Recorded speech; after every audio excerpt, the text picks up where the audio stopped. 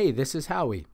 In this video, we're going to take a little bit deeper dive into the coordinate plane by taking a look at our world. What you see here is the blue planet, our home, Earth. And we're going to stop right here looking at the continent of Africa, surrounded by the Atlantic Ocean. And just off the African shoreline, there is a boat headed towards the country of Nigeria. Can you figure out the boat's distance from the shoreline? How far away do you think it is?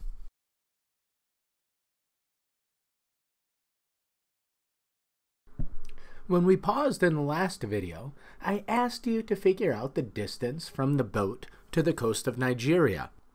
Maybe there were a wide range of answers. If I am to measure the screen from the boat to Nigeria, they're only a few inches apart. Of course, when we zoom in and change our perspective, that doesn't seem too accurate. Maybe you concluded that you need some more information. And the truth is, you can't figure out how far the boat is from Nigeria without having some additional tools. How can we figure out exactly where the boat is in the water?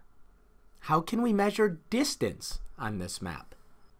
Fortunately for us, scientists and map makers, or cartographers, worked for centuries to answer precisely these sorts of questions.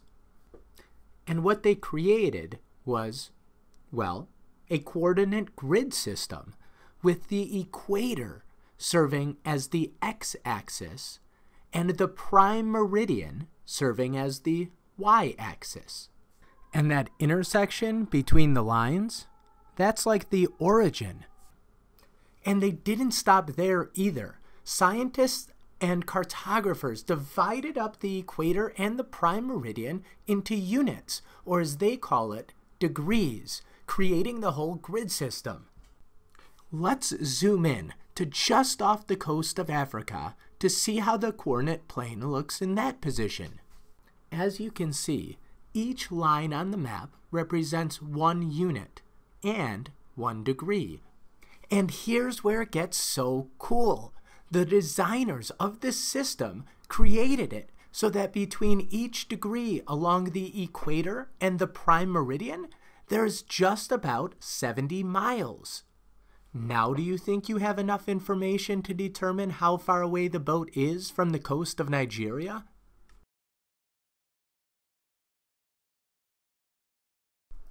Remember that the distance between each unit along the prime meridian is 70 miles.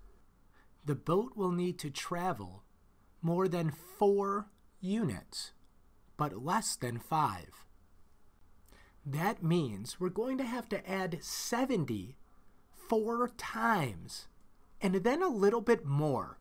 There's no way to tell exactly how many miles a little bit more is, so any reasonable estimate is okay. Suppose you thought the coast looked about halfway between units 6 and 7. You would have assigned it a value of around 35 miles. In that case, you would add 70 plus 70 plus 70 plus 70 plus 35 to find the total number of miles the boat is away from the shore. In this example, it is 315 miles away.